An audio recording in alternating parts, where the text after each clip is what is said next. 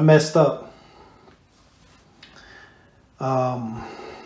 Since both castings on these heads are the same, I was trying to just go by the casting number, and I messed up and just not followed orientation of things. So when you see down here inside this hole, see how it's kind of where it doesn't line up in there? Well, whoops, my leg fell. Well, if you notice in the back here, you got the 2 holes there. And then on the front down there, you don't have 2 holes. So here on the exhaust side here, see how you have the bolt hole and then this hole here? So this head needs to go over there with the 2 holes in the back. Yeah, so now I got to order a new set of head bolts and a gasket, and that's gonna set me back, I don't know, about a week, depending on.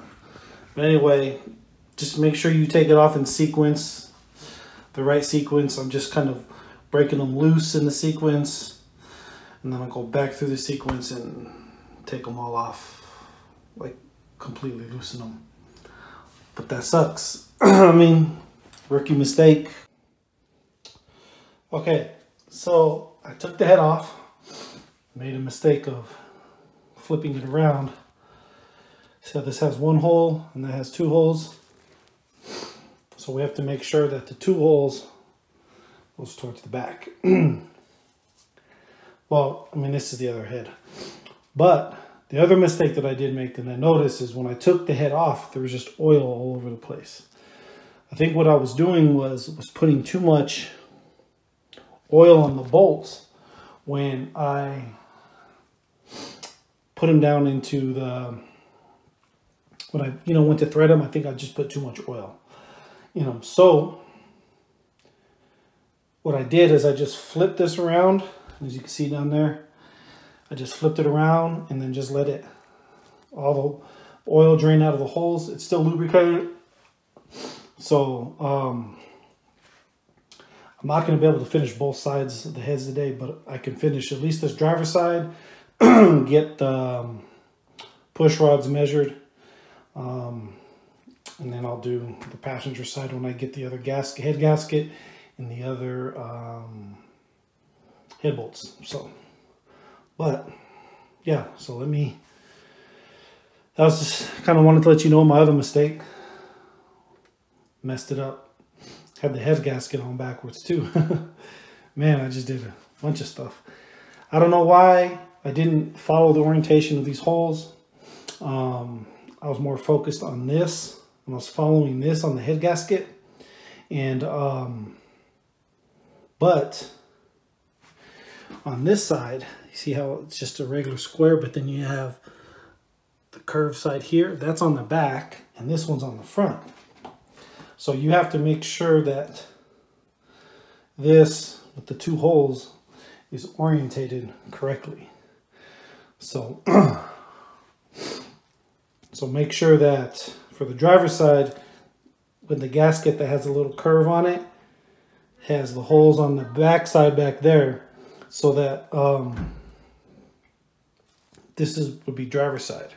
And the passenger side would be wherever this curved side has the 2 holes on the back, so it'd be on the same side, because this is, whoops, this is the regular rectangle. That's how I'm going to orientate it. Okay, if I would have fully read this, it says, do not dip bolts in oil. It's called just a hydro lock. So,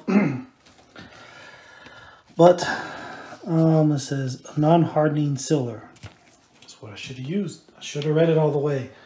I forgot that this was in one of the boxes. Big mistake, got to read everything. All right, so what I'm going to do, kind of start over since I made the mistake, is I'm going to take some brake cleaner. Even though I let some of the oil drain from the threads I'm going to spray brake cleaner in there just to kind of get a restart. And then I'm going to use the ARP fasteners. So I'm just going to kind of do that.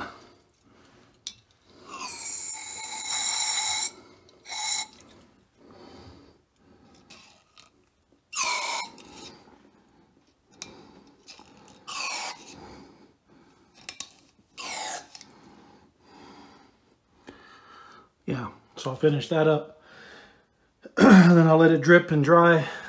I'm using the leftover ARP grease.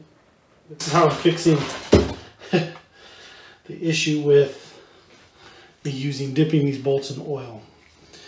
I should have known that. Everything I've researched, but make a mistake. So I just take the rag and wipe off the thread. And I'm just taking this grease, whatever I had left over from the rods, and just get on each side, dab on the washer. So what I'm going to do, is it right? I don't know. But I know that using too much of this grease and stuff cannot be good.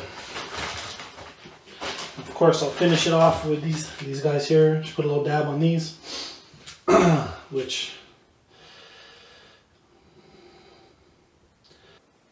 shouldn't need a lot. But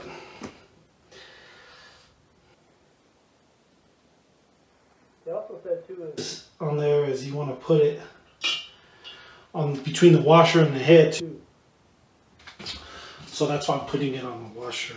I mean, most of you guys probably know this, but this is my trial and error mistakes. And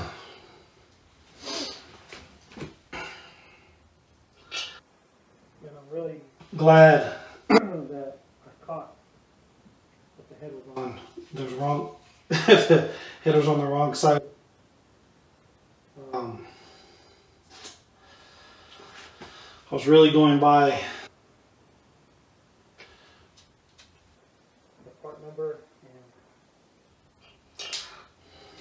and which it just didn't match up. So